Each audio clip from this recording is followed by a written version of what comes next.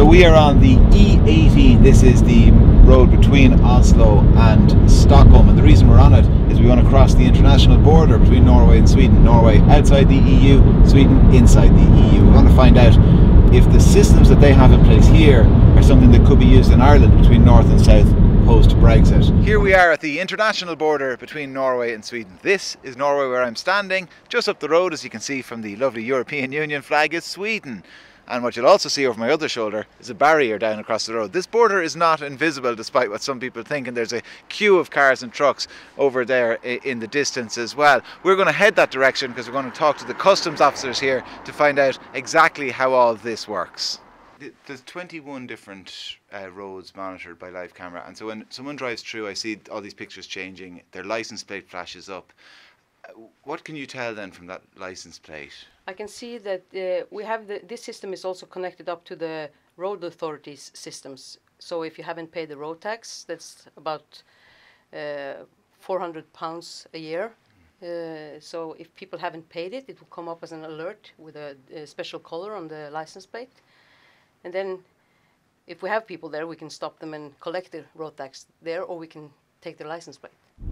So this is it, we are crossing the international border because we're in a private car and we've nothing to declare.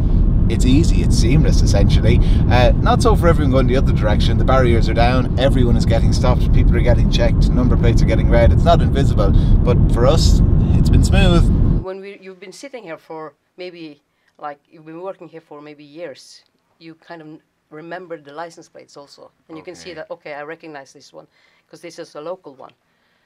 But of course, we can also see if something is like, this is not right, so we better stop this one.